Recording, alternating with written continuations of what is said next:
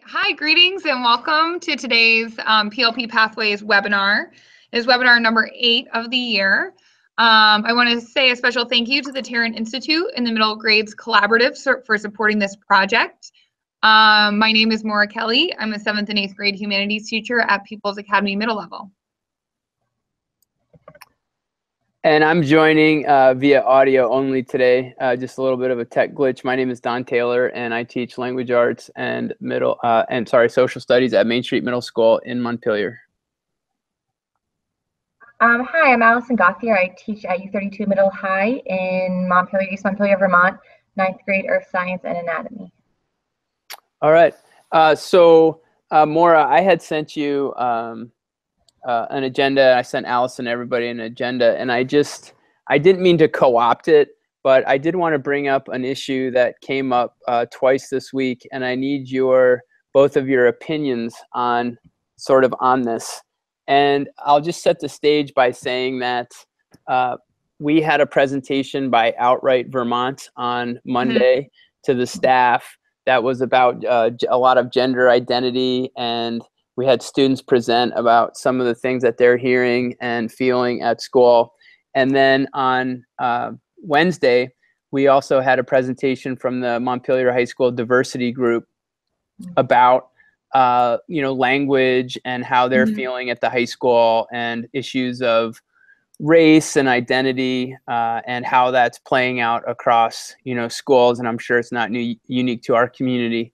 And I read, and I don't know if you saw this post, but Elijah Hawks from Randolph High School had a really interesting post about personalized learning plans in a time of divisiveness and race. And I guess my question then is to the panel. Hi, Lindsay. How are you? Hi, Lindsay. Good, how are you? Good. And this is particularly, I think Lindsay is going to bring a lot to this conversation, but my question is, how do we think that personalized learning can address some of these issues of, microaggressions was a big word, bullying is right in there, discrimination, how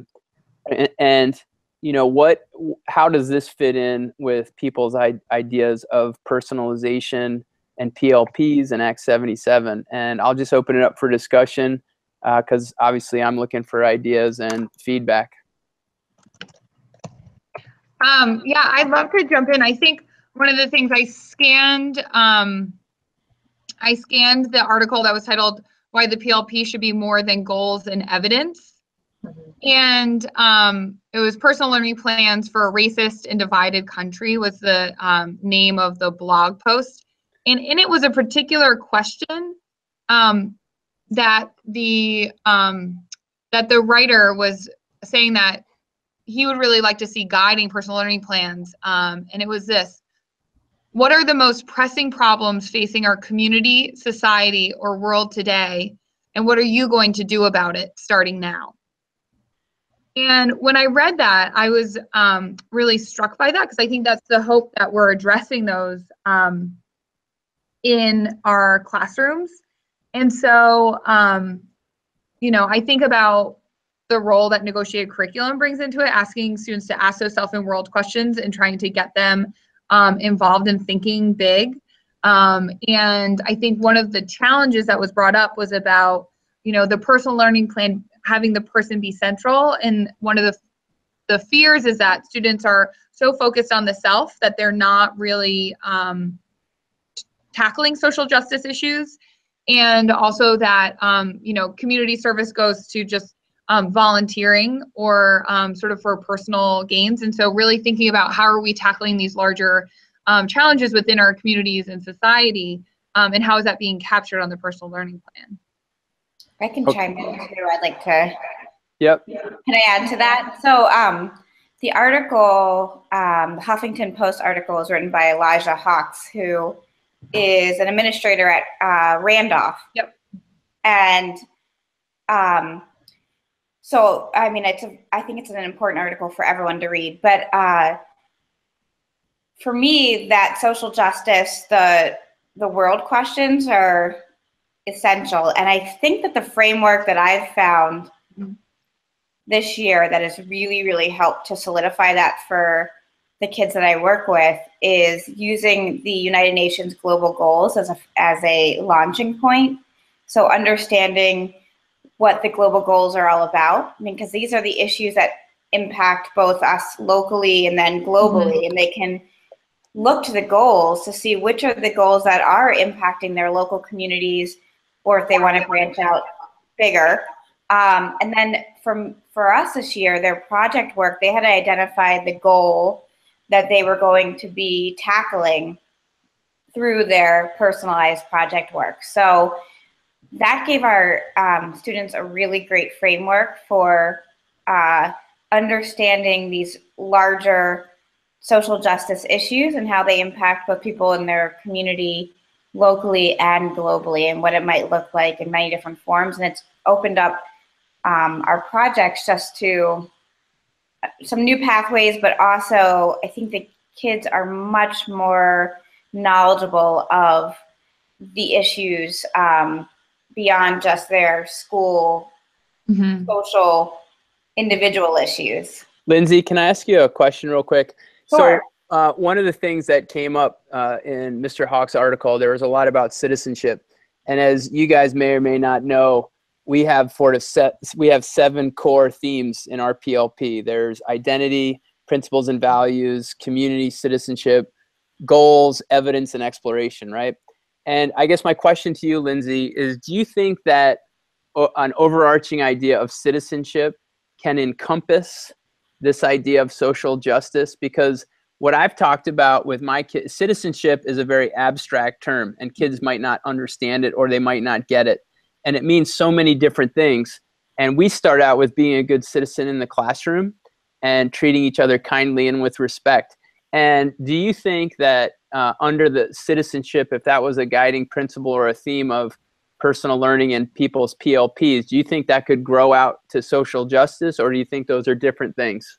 No, I don't think they're different things at all. I think they're one and the same. I mean, when we ask kids to think about how they can positively impact their community, they're getting into, what does it mean to be an active citizen in your community, whether it's school or, their town or their, global community. And I think understanding the role of being a citizen means that you need to use your voice in a way that is, respectful and responsible, but also that you have a voice and that your voice matters. And I just am thinking about even the youth rally for the climate that we, just attended, and Don, you and your students attended. I mean, that's citizenship there. I mean, it's taking part in, a democratic process for their future and representing themselves as members of their communities and as citizens. I think citizenship, and that's a huge component of citizenship, is the social justice piece. Yeah, and I just think that it's a reaffirmation that being able to connect sort of history and social studies and community service and service learning and project-based learning can all sort of fit right into that citizenship piece and fit into personal learning, but it can also be a real way of helping kids connect with some of the issues that matter and that are impacting them.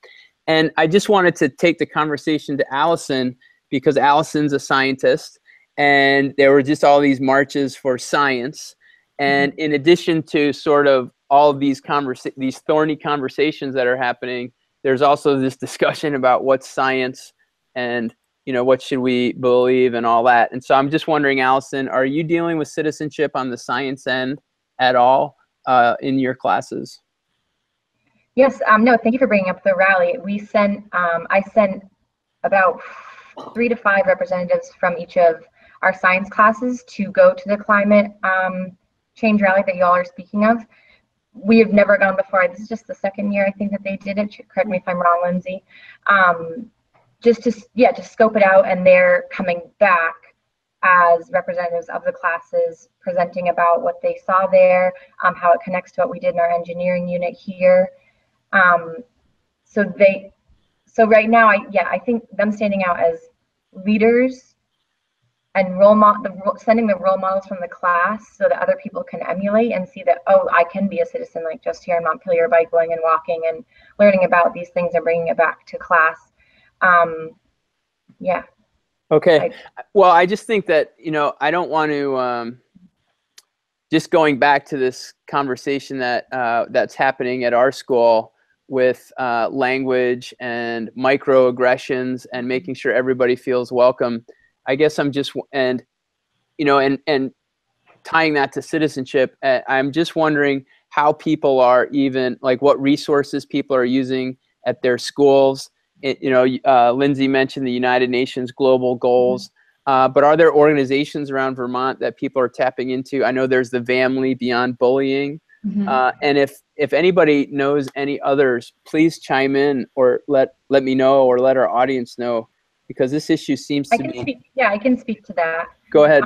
I think you're right, Don, that it's not just happening at your school. It's definitely that time of year. It seems like, you know, the comfort, everyone's really comfortable, and these types of aggressions, microaggressions, whether online or in school, are definitely coming out.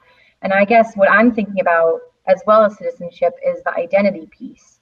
A lot of this is coming out due to self-consciousness, not knowing who they themselves are as people, and then that manifesting in these different ways. So I guess for me, it's a reminder of restorative practice, restorative circles, building a community and identity so that they know themselves, know their teammates in class, and just having that mutual respect of this common space together so that those things aren't happening. Right. Go ahead, Maura. One of the things that I was going to say that's new this year for us at our school is we're in our first year of a partnership with a World of Difference. And so we have peer leaders who are trained and are going into classrooms and helping our students navigate some of these issues that are happening, as we're saying, in all schools, and even just in our community as adults. I think we're facing that right now as well. And so that's definitely one way that we're empowering some of our students. But I think, you know, in general, we really, there's a lot of work to be done. And I think this has been a year of, you know, many challenges that are being brought into schools and trying to figure out at the middle level, especially how are we helping students to navigate these changes and, you know, become good citizens and tackle social justice issues and know sort of where they stand. And so I think the more resources and the more sharing is going to be very helpful.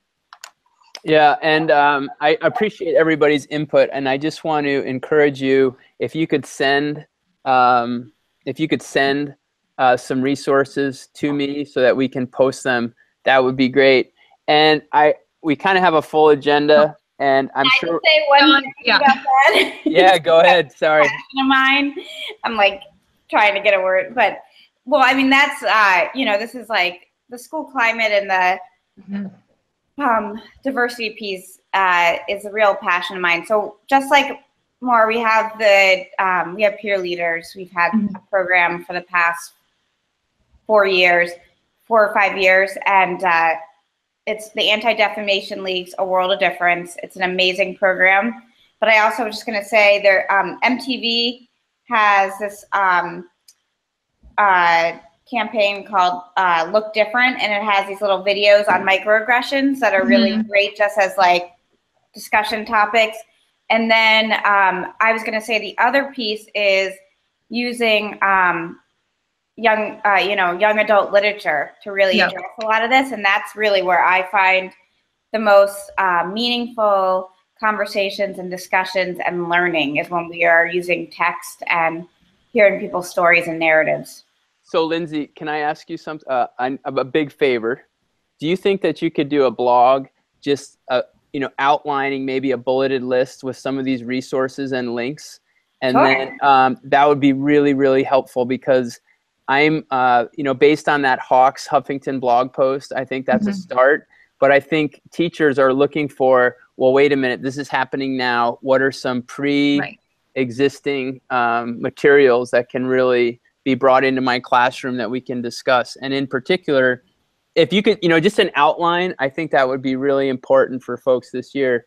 And I think also what you just said about young adult literature, I'm finding with personal learning, the more I get into it, the more I realize how you have to have the basics down. You have to have good text. You have to have the skills to understand that text. And I think this is an example of how personalized learning actually has made me even focus harder on the fundamentals with kids. And if you could get those resources to me, that's why, I know you're an expert on that, and anything you can provide would be outstanding. I certainly can. Okay. I think, oh, sorry. Go ahead. I think one of the hopes is too that we're capturing this work, because I think, from what we're all saying is that there are things that are happening within schools and the ball is starting to roll. And so I think, in thinking about, you have it set up so nicely where you have citizenship as an element, a standalone part of your PLP, but thinking about how are we capturing this work? And I think the PLP is a really great way. So if a student is a peer leader, that they're reflecting after they teach a class, and then that's going right on the PLP. And so we're being really intentional with students about capturing and tracking and creating the times to pause and reflect when events come up, or when they're doing something or they're going out, that they're capturing that evidence and they're reflecting, and we're really saying, like, this is really meaningful, this is really important, and it has a place. And creating that space digitally through the PLP, I think, is vital, because it brings just more authenticity to the things that the kids are doing. And the presentation from the high school diversity group was run by students. And, afterwards, I'm like, wow, I had no idea that you were experiencing or feeling this way. But I was also asking them, I'm like, are you capturing this? Because this is real leadership. And they had presented to our staff, and they had presented to the staff at the high school. So you're absolutely right. The reflection, the writing, the presenting, to me, those are all the proficiencies that we're asking kids to demonstrate, and they're addressing real world problems. And I think it's critical. And I also just wonder how much of this is tied to the current political climate and, these conversations that you're hearing. In some ways, it's coming right from the top. And how are we going to help children deal with this and think about it, and and be able to keep marching forward in a positive way. The next thing, I'm actually going to skip down a little bit, and more, I was wondering, we talked a little bit about collaboration just now, and I was wondering, you have this collaboration going on with another middle school, and I was wondering if you could talk about that and how that might be another way of getting kids understanding different communities and creating relationships with other schools. Yeah, I'd love to. So probably in February, we were approached by some teachers at Stowe Middle School who are in our supervisory union. And we, the Lamoille South Supervisory Union, we do a lot of work as a full supervisory union with our professional development, and we have curriculum camps. And so, and some in-services throughout the year where we collaborate with teachers. And so it came up through some conversations at Stowe Middle School, because we have so many common goals and we're implementing Act 77 in similar ways across the district. That'd be really great to get our students with Stowe Middle School students to talk amongst themselves about the PLP, about their experiences going to school, with the hopes that students would then help with sort of a redesign process, and having schools collaborating between both middle schools will make sure that we're, packaging the same message.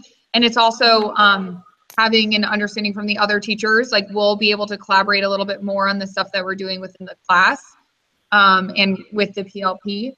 And then the hope is also that the students would continue a partnership over multiple years. So they would work as like goals partners and giving feedback digitally, and also physically meeting. And so thinking about how we can have our students collaborating more that way. And so this week, it's been a long week. This week on Tuesday, we took our students, 2 students from each grade and each team at PA, to Stowe Middle School for the afternoon. And this was sort of the get to know you. Like, we did a lot of cooperative games. We had them go through a process of talking about their goals and their portfolio and their academic work, and talk about what's working well and things they'd like to change, as a way to sort of set them up for our next meeting, which is happening in the beginning of June, to start thinking about the redesign process. What would they like to see? What were things that they liked at the previous school? And it was so wonderful seeing students from 2 different schools. And, you know, even though we're the same supervisory union, I think the culture and the demographic is pretty different between our 2 schools. And conversations that students were having and showing each other the schoolwork that they're doing and the conversations that kids had. I was commenting to our principal, I drove students there, and I wish that I had captured the conversation in the car on the way home. The students were talking about, you know, how much, you know, it kind of empowered them, the work that they were doing. They felt so good about their portfolios. And they even said, one of them was walking back into school and she was like, I think I like our school even more now. And it wasn't because it was like, you know, this is better than this. It just was getting to see something else. And they were like, it just feels like I'm coming home walking back into school. And so giving students those experiences of going out and seeing different places and talking about learning and goals and PLPs was a really nice way to start the collaboration process between the schools. That's awesome. And is anybody else doing any of that type of collaboration? Lindsay or Allison? We've certainly done collaboration with, last year we collaborated with Hazen Union when they were starting their negotiated curriculum process. And so our students would do Google Hangouts with one another and share kind of strategies and our, you know, because our students had done it before, they talked the Hazen Union students kind of through the process. And we've done other Hangouts and pieces like that. But I'm happy to hear about the Peoples and Stowe collaboration on it's a larger system piece instead of just like a team collaborating with, you know, another team or a school. Right. And Allison, are you, well, I mean, why aren't we collaborating, right? I mean, doesn't make any sense. Are you guys doing, I mean, have you reached out to any schools like ours? So the partnership I could point to the most is a large number of our high school incoming sophomore, junior, or senior students go to Berry Technical Center. Right. And that seems like a really untapped partnership. And in the next couple of years, we're going to really have to partner with them to navigate proficiency-based learning because they're receiving, it's kind of like this, I don't know what they're going to do, but they're receiving all of these students from different schools that all have a very different personalized learning plan as well as proficiencies. How they're going to navigate that, it would just point towards a partnership that needs to happen in the next 3 years or so. So that's really interesting that you brought that up because our vacation is different than Chittenden County's. So I live in Chittenden County and work in Washington. And last week I got the chance to go to the Center for Technology in Essex, and I got to look at a classroom in there that's doing computer-aided design and drafting. And that experience was unbelievable to me, and why all kids aren't having the opportunity to see what's happening in these tech centers. And they've been saying this for a long time. And until you go over there and see what's happening with these kids and how independent they are and how driven and the level of technology that they're using is just out of this world. And I think that that's going to be really imperative for all of us is to, as professionals, we should be going to these tech centers and seeing what they have to offer because they are, I mean, it is unbelievable. And I went to a class, Jim Dermeyer at Essex, and he has it all sketched out. This is what you need to take. This is what I offer. He also is a certified dual enrollment instructor, so kids could take college classes right there. And then he points kids, or at least shows them, you know, if you pass these 2 classes, here's where you can be going to CCV. Here's where you can be going to Vermont Tech. Here's where you can be going to Norwich or RPI or MIT. And it really, if you look at what's happening out there with student debt and kids not finishing school, it was really very interesting. And I would encourage Allison and, you know, Lindsay, I'm sure you've already been over to the tech center and I'm sure you have some thoughts on that. but it was really incredible. And then I guess, Maura, one question I have for you is, where do your kids go for tech? So our kids go to the Green Mountain Technical Center, which is it's literally 2 miles away. It's connected to the Lamoille Union High School, and we take all of our 8th graders there in the fall, and we do a full day, like going in, visiting classes. They have activities set up for us. A lot of times we have PA students who are facilitating the activities for us while we're there. And it's just such a wonderful opportunity. And, you know, I think it brings up also teachers middle school teachers really needing to be aware of the flexible pathways and the opportunities for students once they're in high school, because we need to start having those conversations with students now about, you know, these are some opportunities you could have in high school, or this is what dual enrollment will look like. If you take these online high school classes as an 8th grader, then maybe when you're a junior in high school, like really starting to think forward with kids. I know we take our 8th graders to the Vermont Community College, and they do a whole day around dual enrollment while they're there, and that really sparks their interest in thinking about post-secondary opportunities. But I think, you know, I think you're right. I think as middle school teachers, we need to really start having the conversation in 7th and 8th grade. And I think, you know, when we think about the My Future area or the transition areas in the PLP, this is where we need to start planning forward with kids and saying, okay, so what are your goals? Where would you like to go? Are there online classes that you want to take? Are there certifications that you want to look into? What about in high school? Is there a particular class or going to the tech center? You know, I think we need to start planning ahead with kids. Because I think, you know, we have a lot of the information, and the high school has a lot of the information, but this is brand new to parents too. And so parents are going to need to know, need us as allies to help navigate these changes as well. So I think it's crucial that we start thinking forward a little bit with our students. And I was going to say, historically, the tech centers have had like a stigma or stereotype about what kind of programs they offer, and I think that you know, we need to also to connect to what Maura just said about the parents, like help them understand that our tech centers are really, really different than when we were in high school. I mean, when I was in high school, it was awesome too, but the programs that they offered have just exploded, and it's amazing. And then the opportunities beyond, like taking college courses, and I mean, it's just, you know, I don't think we have to do our part in informing parents. I absolutely agree. Yeah. It's almost as if it's doing a disservice to the tech centers to call them a tech center, because they should be called technology centers, because the technology that I was seeing was unbelievable, where kids were using, you know, 3-dimensional drafting, and it was just incredible. You know, they were doing these pull-out pictures of engineering projects, and I mean, the jobs were right there, what these kids are heading into. And I mean, I was looking at it saying, here's how you change your socioeconomic status.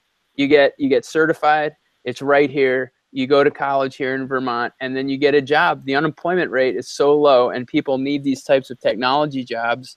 And maybe that's something that we should be pushing too through the flexible pathways, is, you know, getting our kids out there and seeing what it really looks like, and what skills you need to have in order to, you know, have that be a viable option. So I just wanted to bring that up, because I had not really had the opportunity to visit a tech center, and it was well worth it. And I encourage you guys, you know, it sounds like everybody's up and running, but to spread the word on that. The last kind of thing I want to talk about is sort of a roundtable. What are people doing as we head towards the end of the year? How are you getting your kids ready for the next life and learning stage, or that transformation from 7th to 8th grade, or 8th grade to high school, or high school and beyond? What are you doing? How's it going? And what are you hoping to achieve by the end of the year? I can start. I can talk about that a little bit. So we are I've been working very closely with the high school staff. So we're in we're two schools within sort of one building. And so what we've been doing is we've been meeting with one of the high school guidance counselors weekly since before break, so probably around March. And we have been talking about, making TA placements. We've done step-up days where we've done classroom observations. They've come in and talked to our students. Also, we're going to do a full step-up day where they're going to go to their new TAs and do tours of the school. And so that's sort of one of the things that we've been doing. We've also invited high school teachers and administrators to come and join us at our portfolio showcase that we had a few weeks ago. And so they started having conversation with students about their PLPs. And then on that TA step-up day, when they go to meet with their TAs, one of the things we're expecting them to do is to talk about their portfolios and showcase that. And so that's sort of where we're at for transitioning our 8th graders to high school. Awesome. Lindsay? So next week, our team, we go on an annual 3-day trip to Holbert Outdoor Center, always the first week in May, for a community building experience. And I would highly recommend Holbert Outdoor Center in Fairleigh, Vermont. It's incredible. So we'll be doing that. And then we've basically, I'm on April break, so as you can tell. So we, right before break, we set out a timeline with each week until the end of the year, or until our project fair, being June 14th. So the kids had to map out, what is their kind of micro goals for each week for their project work from before break until project fair. And they, kids are really cranking on their personalized project work. And we had peeked through the window, which is our kind of our midway check-in. And so they got a lot of good feedback during that time. So now they're just really starting to do all the final pieces of their projects. And so when we get back, when we get back from our trip, we have SBACs, which will eat up quite a bit of time. But when we're not doing the SBACs and science kneecaps, we will be really diving into the projects. All right. And Allison? Yes. As you all know, a big goal for this year has been integrating proficiency-based learning into and how that works with flexible pathways and PLPs. A lot of students right now are reperforming between now and the end of the year, and particularly in science and math, we're trying to incorporate a large project at the end where students will be able to reperform on any standards we have hit and make this synthesized product at the end. Ultimately, time is the variable, and here's more time to, if you're at proficient, move to advanced or get to that proficient stage before moving on to sophomore year. For next year, they're also in teams. So we had 9th grade teams this year and sophomore teams next year to provide that wraparound support for them. So that's where we're at in terms of closing out the year, starting to. Awesome. Where are we? We're doing a green team expo next week, where we are having kids have invited presenters from the community to present different elements of sustainability and efficiency. So we have somebody who's coming to talk about bumblebees. We have someone coming to talk about solar projects, talking about water conditions. And all the kids in the school are going to go to 2 workshops. So our kids are organizing that.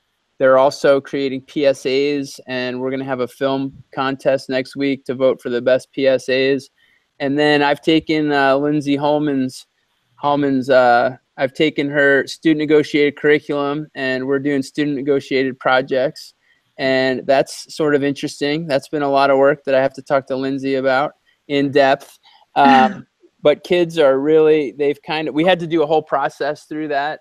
And it's been really interesting, and it's been a ton of learning on my part and figuring out how to structure it so that the so that it works really. And it's really required a lot of thought. And Lindsay, your work has been really important for what I've been doing. And I appreciate all the hard work you've done ahead of time. So all these things are happening in conjunction. We have the SBACs, and then we're also moving to a performance of learning, where students are going to, rather than just giving sort of speeches at the end of the year, they're also going to present their learning and their findings through their PLP or through their artifacts. And that's the first time we've done that. So that should be fairly interesting. And I'm just continuing to think about flexible pathways. This idea of equity keeps coming up. This idea of equity and also respect for others and diversity, and how we're going to continue teaching and learning about that with kids. So there's just a lot going on, and I think how many people feel busy? Oh my gosh.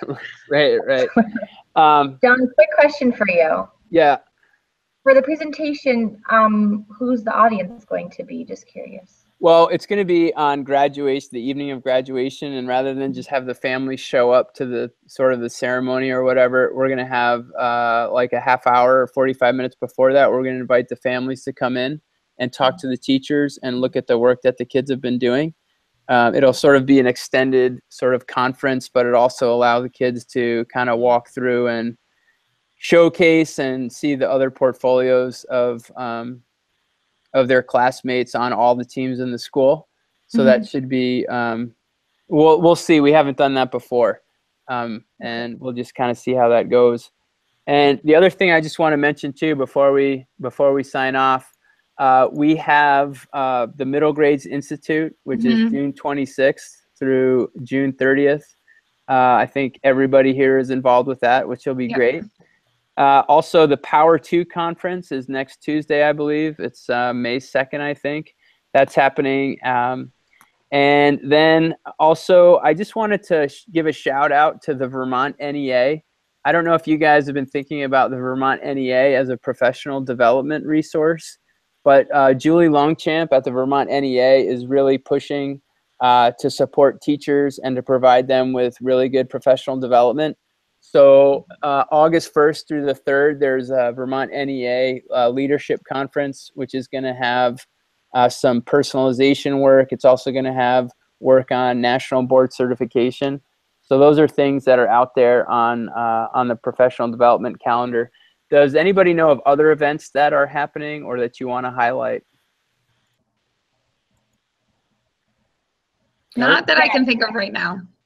Well, this is a follow-up. May 12th, in the beginning of the year in September, I was involved in the planning of a day called Cultivating Pathways to Sustainability, and a number of middle and high school teams came to Shelburne Farms to develop projects around the United Nations Sustainable Development Goals.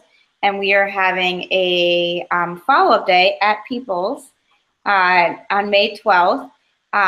For the students to share out their work with the other students that are there. So this is a follow-up, and then year 2 will be, hopefully year 2 will be announced as well soon. But there have been some really phenomenal projects across the state, and I'm looking forward to hearing what people have done. Hey, Lindsay, can you do me a favor on that? Can you, as soon as you learn the dates of next year, I don't know if they're taking new members or new participants. Oh, yeah.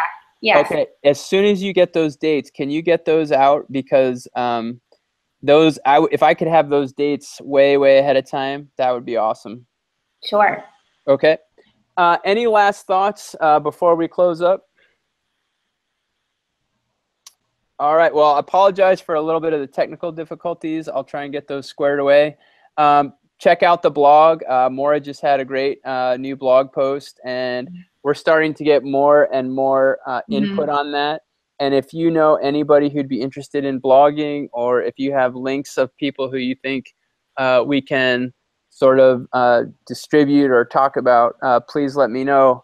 And until next time, I hope everybody has a great day and a great weekend. And Lindsay, I hope you have a great end of your vacation. And we'll see everybody soon. Thank you very much, everybody.